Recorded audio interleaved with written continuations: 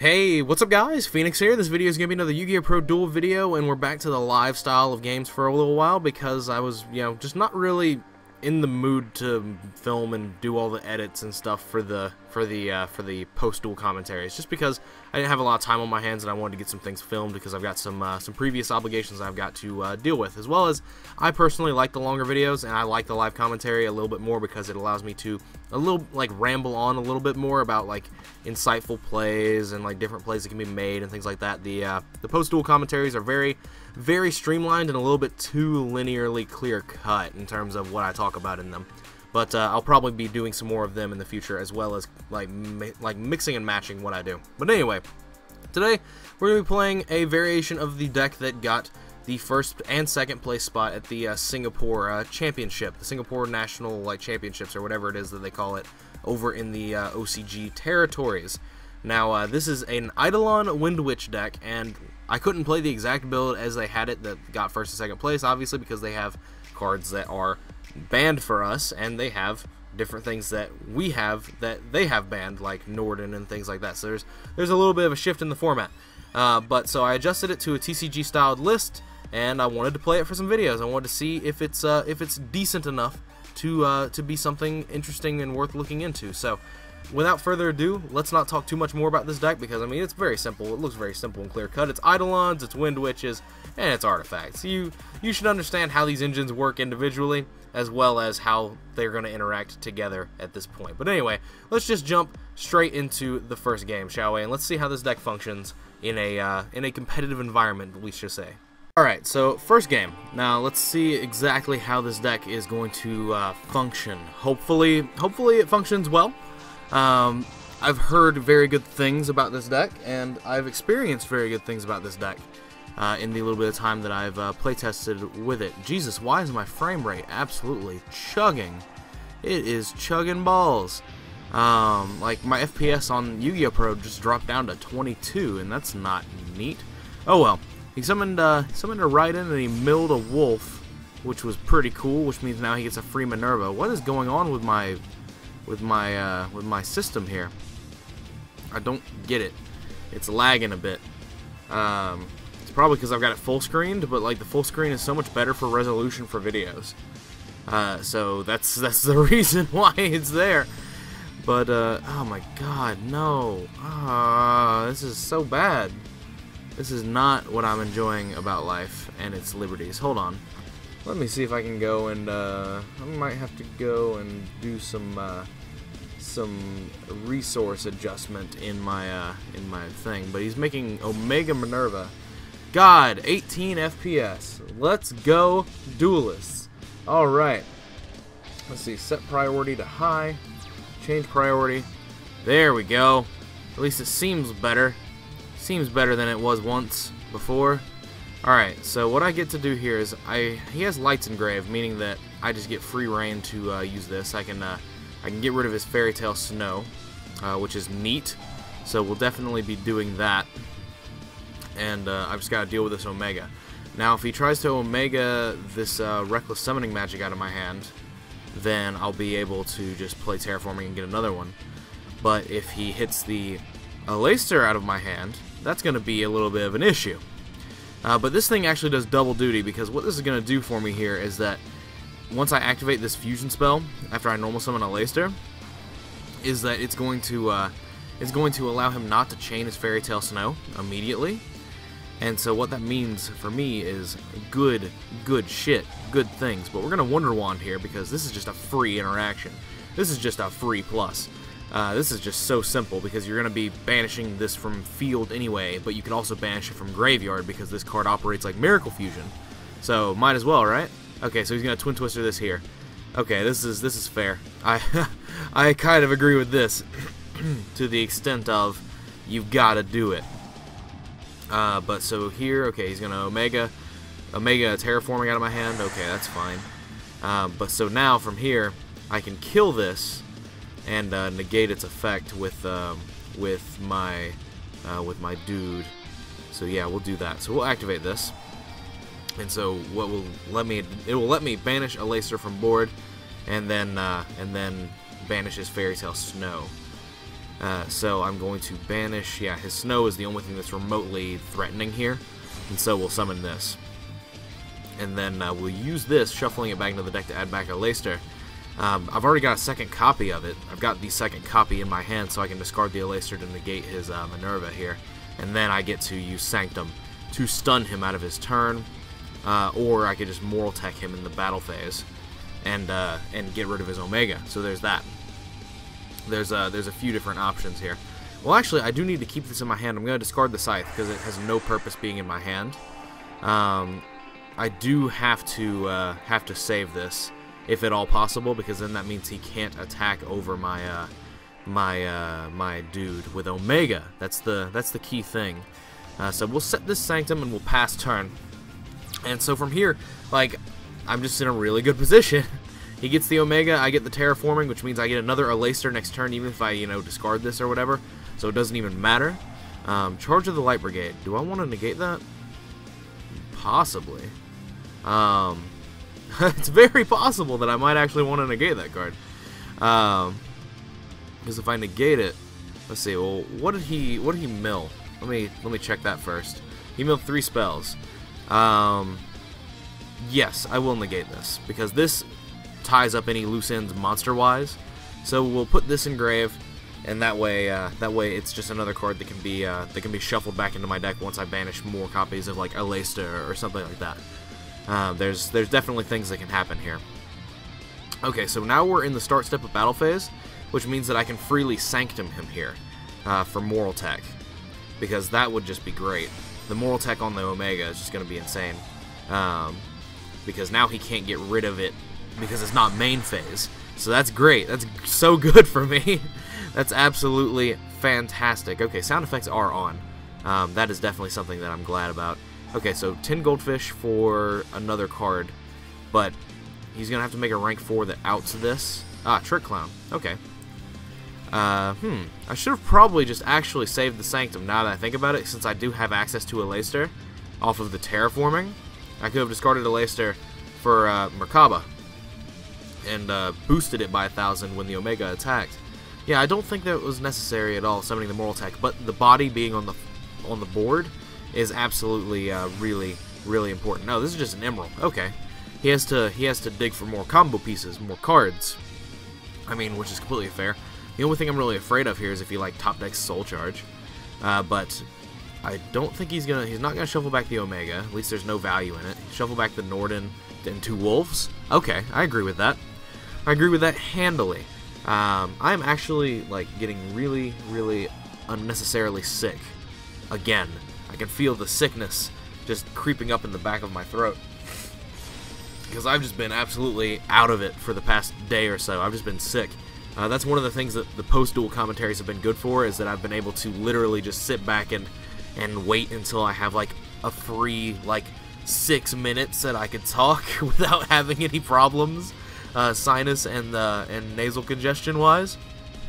But otherwise, with this video style, I get a lot more insight.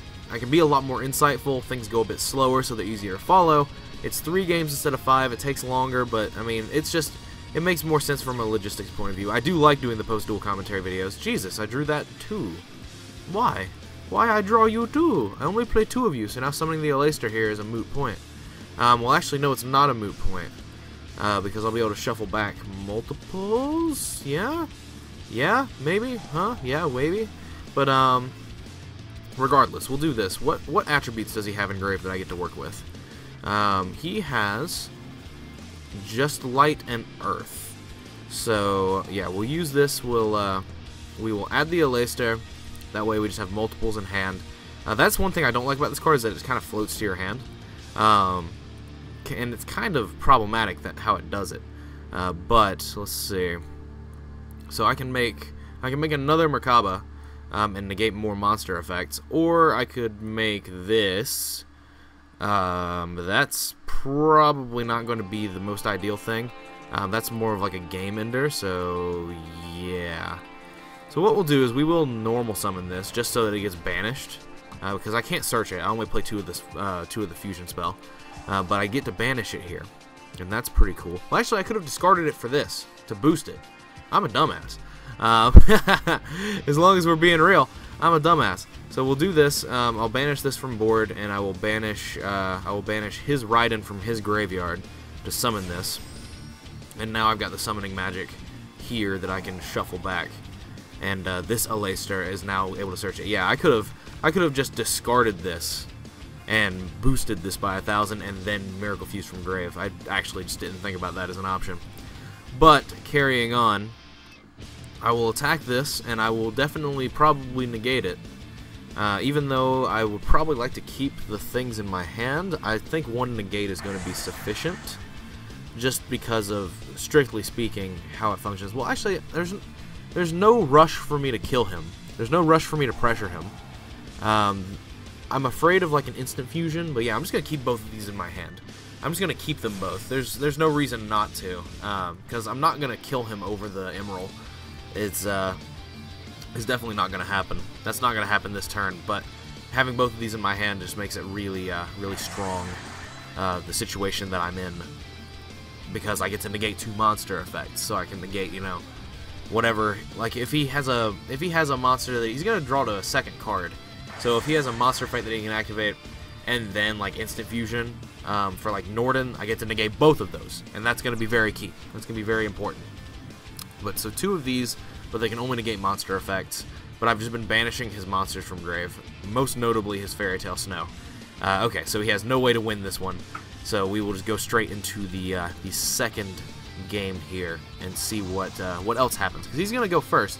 This is not the Terror Top. This is the one that requires the Terror Top to be really good. So that's a problem. But he's opening with Brilliant Fusion, and that's really good too. Whoa! But I've got the Summoning Magic, I've got Terraforming, I've got Traps. Those kind of suck going second, to be completely honest. Sending Wolf is a neat little interaction. I completely forgot that that one existed, actually. Just to be completely frank, I forgot that that existed. Oh my god, my sinuses. This is not good. This is not the professionalism that I looked for. Did he discard a Wolf? Yeah, he did. No? Yes? What? Okay. That's such a weird order for it to be in grave, because one of these was the activated one, and so this was the thing. Yeah, what? Yeah, oh, the Wolf. There we go. This is I'm looking at this like it was a card that was sent off Solar Recharge, and that's definitely not. That's definitely not. Okay, I should probably stop being a dumbass. But foolish for another Wolf, or maybe Trick Clown to make Minerva. Oh, Zephyros. Oh, okay. I see. So he's still got 2 normal summons. He's bouncing for Zephyros. He just bounced a Wolf to his hand, which means he gets to Solar Recharge the Wolf away. Hey, okay. And what did he just mill there? He milled a Raiden. Okay. So he still has to normal summon at least once to make a Minerva, and then if he has access to Tuner, instant fusion too. So he's doing all this without even normal summoning yet, which kind of strange. I guess maybe none of his normal summons are like starter cards, because definitely I believe like if he had like a Raiden or something in his hand, he should definitely have normal summoned that first and milled, so he could like potentially hit different cards off of the Norden, bringing those back. At least that's my own personal opinion, because he's gonna bring back this Tuner here, and he can synchro these up into an 8, and then if he has any level 4 in his hand they can normal summon, he can make Minerva. So there's that as an option. Okay, so these 2 into Minerva, summon a level 4, and synchro seems to be this. He could also make Vermilion Dragon Mech with these 2, because that's a 9. Did he mill Fairy Tale Snow? He did. And he milled a Lila, which got him a draw, which is definitely not too bad for me. Is this mandatory to...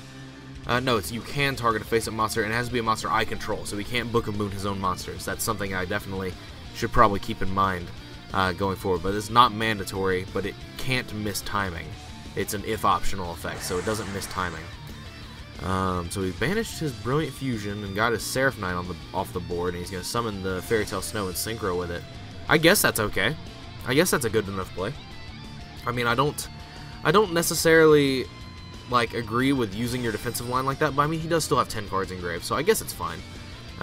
If he had less than 7, I wouldn't agree with it per se, but it seems fine as is. So set card, Omega Minerva, pass turn to me. That's an artifact scythe. That card might as well not even be a card. So Omega gets to put back, what is he going to put back? He's going to put back just Solar Recharge just to be a dead card for the Fairy Tale Snow. And that's the thing now. There's 2 Fairy Tale Snows engraved, which means that now I have to like get rid of both of them, which is definitely like possible. I can go away. Go away, Sea Cleaner. I don't want you in my life right now. I don't want to click here to download. I want you to go away. Thank you. Whoa, you're back again. Honey, go away. Oh, now you're not responding. Neat. And now you just happen to be covering the card I want to play. Oh, man. The life and times of me, the Duelist. Go the fuck away! End process. This is so ridiculous. That's so retarded that it's just doing that now. That's not what I want at all from my life, from my liberty, or my pursuit of happiness. Okay, Twin Twisters on this. That's a bit of a problem. And by a bit of a problem, I mean a very large one, because now I just don't get to play. Because my main card is not in my hand. Well, my main card is in my hand, but my main card is not in my hand. So I can normal summon this and get a search, and then I can set my traps and pass. And this will get a search for the Ice Bell, which is the Terratop. And so with that, okay, Omega is gonna banish here. I hope that he hits the Scythe. Max C, this doesn't special summon a monster. Yay, he hit the Scythe. Hey, all right. I'm completely fine with that. Set, pass. Let me set the fucking cards. Thank you. Set, pass. Now I should hold down this A button so that I can go ahead and go Dimension Barrier on Exceeses so that he cannot do his Minerva mill, because he won't be able to activate the effect. So if I call Excees, he won't be able to mill, which means he will not be able to get more cards. He's also not going to really be able to do anything with this Trick Clown. And then the Omega, if he uses its effect, I'm going to strike it. So that'll deal with that. And then I'm hoping that he kills this so that I can special this out of hand, and then search or summon this, search my tuner, basically go into Crystal Wing, and then that would be pretty good. Okay, does he have access to a third Raiden is the question. Yes, he does. Alright, there's so many cards in this graveyard. He milled a wolf off that too, and that's the last wolf in his deck. What a master! Oh my god. What a master! So he can't Exceed here, but he can definitely normal summon Raiden and synchro with the Trick Clown and then bring it back. So there's that. There's definitely that as an option. Do I just die this turn? I don't think I die this turn, but well, let's see, 2 Omegas, the 21 and the 2000. So 500 over this, and then 28, 28, 21. That's 49. I think I die. I'm just going to let him do it, because if I die, then I die. But if I don't, then, I mean, we live to fight another day. Crimson Blader. This has to get striked. This will get striked, and that way I get to play on my next turn. Because the Crimson Blader is definitely not something I want to deal with, and that actually might make me survive. Because, let's see, this is 500 over this, and then the 21 and the 28 is 49, so that's 49 plus 500, which is 54, which means that I'm living. Living by the skin of my ass, but I am living. And that is definitely something that I need to do to be able to play the game. But the problem is that now if he Omegas the right card out of my hand, well, this is going to special, and it's going to special the level 4 out of my deck. And the level 4 out of my deck is going to add the level 1. And then the level 1, I want it to not get hit by his Omega. So hopefully he just hits like the Scythe again. That's going to be the key thing. Is if he hits the Scythe again, then it'll be great. But otherwise, it's going to suck. Oh wait, he gets to summon this. Yeah, this special summons itself in either attack or defense position. So yeah, I just lose this turn. I forgot that this card did that. I forgot that this card could summon itself in either position. Well, rather, I didn't know because I don't read the card that much because I just wait for it to get played.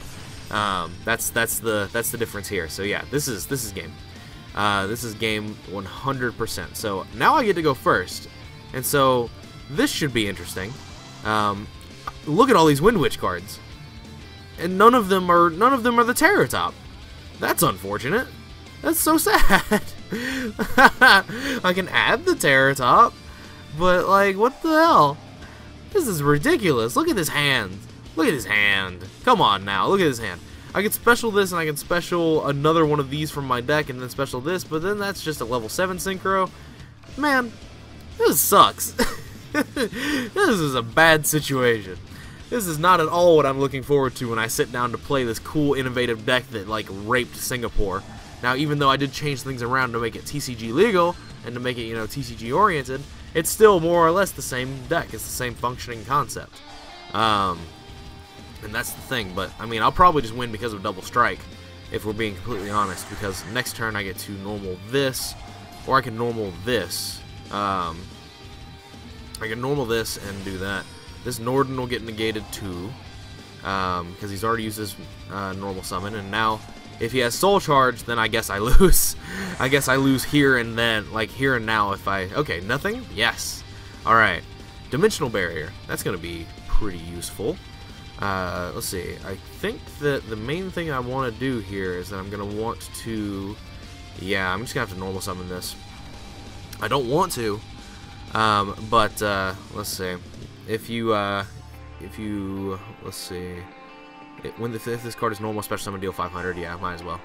Might as well deal the 500. I was like, I know this thing doesn't get its summon effect from deck when it's normal summoned. I was like, what effect is it trying to proc here? But it turns out it's just burn him for 500. Max C? Okay. Like, you're not reading the right effect. Like, come on now. I mean, you're gonna get rewarded for it anyway because I'm gonna special this, and this thing activates, so it doesn't matter. You could have chained Max C to it anyway. But like, still. That's ridiculous. That's stupid. It's stupid that you're doing these things. Like, Max C to an effect that burns me for 500. Got me. I'm going to make this Crystal Wing, and I'm going to burn him for more. I'm going to burn him for more damage. For more damage. The Crystal Wing cannot be destroyed by card effects, so that is something to note. And I've also got Dimensional Barrier backing it up, so I'll be able to, like, Dimensional Barrier on Xyz, and that's basically going to be... everything that like needs to be done. There's no Eidolon cards in this game unless I draw a Lacer next turn, but otherwise, I let him draw quite a few cards, and the Crystal Wing cannot be destroyed by card effects. And I'm kind of hoping that he does play Raigeki, so that he can just like slam it down and then wonder why the Crystal Wing's not going anywhere. Twin Twister on this. Okay, well, activate, calling Xyz, because that's the most relevant thing here. That's the most relevant part of your deck. If you can't make Minerva, I don't know how you win. So we'll just do that. And so the Trick Clown comes back. So that's kind of neat enough. I don't know if there's any level 8, like, if there's any level 8 Synchro in his deck that outs my Crystal Wing, because he can't make a Crystal Wing of his own with the situation of like Raiden plus this. Like, that's the thing that I'm most curious about. That's his normal summon. Do I want to negate that? Yeah, I do. I'm gonna negate the shit out of that. That way, next turn I can normal summon this, kill the Trick Clown, negate its effect, then boom. And then we should be good to go. We should be... This is the most weird game that I've played, and like I said, I won because of traps. Like, if I win this game, it's definitely because of the Double Strike and then the Dimension Barrier that I top decked. Like, it's definitely not because of any other factor. Oh, hey, he has Brilliant Fusion now. So I'm actually probably not going to win this game. Well, I say that, but I don't know what level 8 Synchro he would make that deals with this, per se. That's the thing. I don't know what one he would make that deals with it, because not even Scarlight gets to deal with this now because of how big it is. So, well, I don't know what he makes. He's got a Fairy Tale Snow engraved now, so that's something that's going to get negated next turn off of the Crystal Wing. But, yeah, Crimson Blader is going to do nothing to this. That's the thing. Battle Phase. What are you doing? This is 3,800. It's going to get bigger. Oh, yeah, this! This! That's right! This thing can use its effect now! That's right! That is so fucking right! One of these days I'm going to learn how these things operate. One of these days I'm going to read this card, right? And I'm going to read it and actually retain the knowledge of what it is, right? One day I'll read it and retain knowledge. And when that happens, I will be the master, because I will know that it can summon itself at all times in any position. Okay, so this gets over this. That's easy now. Okay, that's perfectly fine. I'm accepting of this. But it gains attack, but that's I mean, that's nothing gonna happen there, man. And now, the entire purpose of my deck is moot, because this is very much a deck that loses to Crimson Blader. Very, very much so. Definitely not something that I'm going to be able to deal with, especially with just this one card in hand. Like, come on now. And the Moral Tech? Yeah. Oh, this is not happening. We are not winning this game in any way, shape, or form. So, oh man, that last hand was weird, and I don't know how to feel about it, but I mean, that's the way Yu-Gi-Oh! Goes sometimes, I guess. But still, like, this deck had a finals in Singapore, and I would expect it to operate a little bit more fluidly than this. Now, the first game was really good. The first game I can't argue with, but going first and opening none of the proper Windwitch cards kind of seems like it sucks. So, that seems like a big hindrance to anything I was trying to do. But anyway, as always, guys, thanks for watching. Let me know what your thoughts are in the comments down below, and if you like this video, definitely be sure to like and subscribe and do all that sort of nonsense. It helps out a ton. It helps the channel and community within this channel grow, and that's an amazing thing if you want to support the channel. But check out the links on screen, and maybe go check out my channel itself to find more videos you might like if you haven't seen a lot of them. But as I already said, thanks for watching, thanks for your time, and as usual, guys, take care. Let me know if you guys want to see more of this deck in action, and I will try to make that happen.